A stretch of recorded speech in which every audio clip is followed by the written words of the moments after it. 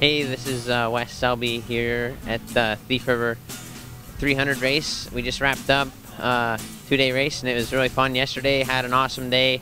Started in the back of the pack and made up a lot of time, and then today started up front and then had a good battle the whole race and ended up coming out on top. And the track was really fun. Yesterday had a lot of river, which I was really having a lot of fun on the river, and then got pretty rough too, so that was a lot of fun. Had to pick a lot of good lines, and today was really sketchy with the fresh snow that we got and wind. Like, you couldn't really tell where the ice hard, rock hard drifts and all that stuff was at, so you're kind of just going by feel, and there's a lot of sketchy times, but it's fun, and the sun was out and ended up doing good. So I'd like to thank all my sponsors, and mainly Arctic Cat, everyone at Arctic Cat that helps me. I mean, it wouldn't be possible without them.